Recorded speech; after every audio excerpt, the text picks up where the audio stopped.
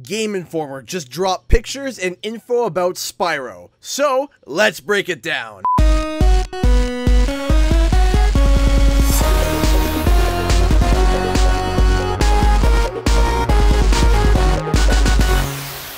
What's up guys, Canadian Guy A here, and for the past few days, there has been nothing but Spyro news and footage.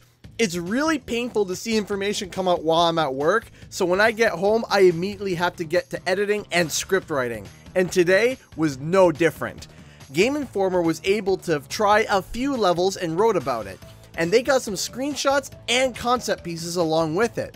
I'm making a two-part video showing off all the stuff we have gotten so far from the Spyro and Toys for Bob Twitter, so keep an eye out for those. But not only that, but they included a bunch of info about the actual development of the game and how it was brought together. Before we get to that though, let's go to the images and see what we have here. First off, we have the Druid, who honestly looks amazing. You can see though, however, that he is going to annoy the bits out of you. Next up, we got the electrifying Nork from Beastmakers, and he honestly looks amazing. He looks like the 90s punk cool kid who thought the Power Glove was cool. Next up, we got another image of the snowballing Norks from Ice Cavern. We have seen this guy a few times before, and still, it's really cool to see pretty much anything coming from these games.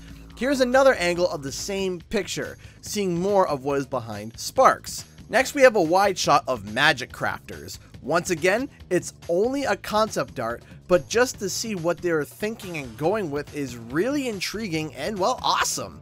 I love the water down here, it just looks so nice. Next up, we got a double whammy.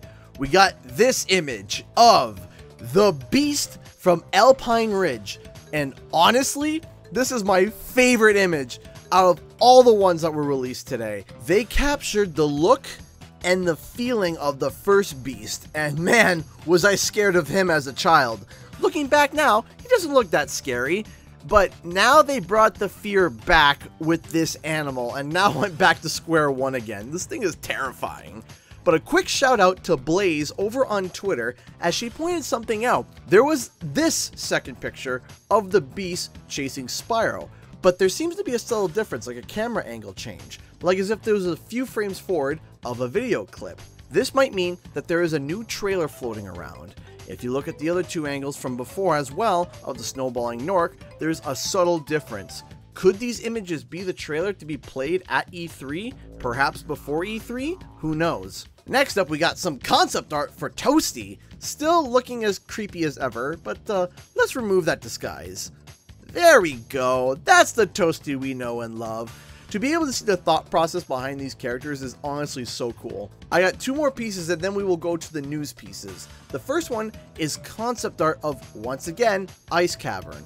It looks really great, but also has an ancient creepy vibe to it, like as if this area was inhabited before by some kind of ancient race.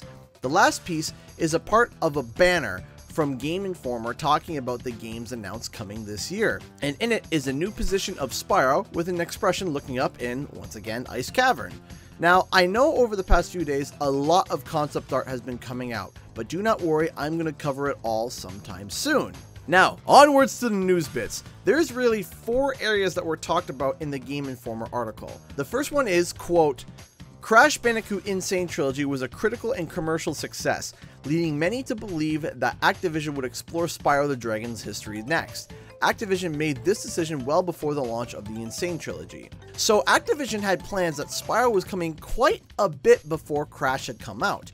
We can assume that even when Crash was pitched for a remaster, Spyro could have been right beside him, or right on his coattails. However, with Spyro being such a larger game to contend with, they likely needed more time.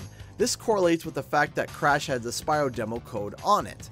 The next piece of information is really interesting as well. Quote, the big change fans of the PlayStation games will see is every Elder Dragon has been redesigned. We had a chance to see one, which Spyro frees after exiting the art gallery. Toys for Bob wants each dragon to hammer home the theme of the world they inhabit. This particular one holds a paint tray, wears a stylish cap, and sports a tiny mustache. None of the dragons are just palette swaps. I shall call him Francois. This is quite interesting because there are a lot of different kinds of worlds in Spyro, from bogs to robots, and if a dragon is going to be a representative of each world, we're going to see some interesting looking dragons. Now the next piece of information was something I was wondering about for, well, months, and finally it gets answered today. Quote, Toys for Bob rebuilt all the games from scratch in Unreal Engine 4 and developed tools to extract as much data from Insomniac's games as possible.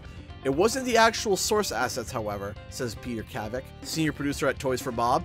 The tool allowed us to map out the precious placement of objects in the world, and the lines things traveled on. We have all of the accurately captured and recreated here. Insomniac was able to rely on the exact level meshes and use them for paintovers for the artists. They also used the original collision meshes to deliver what is essentially the exact same experience, but with a fresh coat of paint. The original game is basically running under a bunch of layers. Just like the Crash Insane trilogy, they were able to extract the exact placements of the items in the levels and were able to make the same collision mesh. This game will pretty much be exactly the same as the originals, and that makes me incredibly happy. Now, something that people have been talking about in my comment section a lot is the music by the masterful Stuart Copeland. Well, I got one more piece of info for you guys, and it talks about it. Quote, composer Stuart Copeland's original scores are being used, but the music is now dynamic, shifting in tone when Spyro moves from exploration to combat. It's a small change that goes a long way in heightening the moment of facing off against Toasty the Scarecrow. They are using the original scores! They are not faithfully recreated like Crash's. It is Stuart Copeland's originals. But, according to a great friend of mine, Mechanizer8, who is a fantastic composer, said that they would be using the original MIDI files, which can then be put to different instruments. Now, you might say, yeah, well, he's just a small YouTuber. Why should I believe him? Well, he has put together faithful recreations of Stuart's work before. In fact, for the past few minutes, you have been hearing his recreation of Glimmer.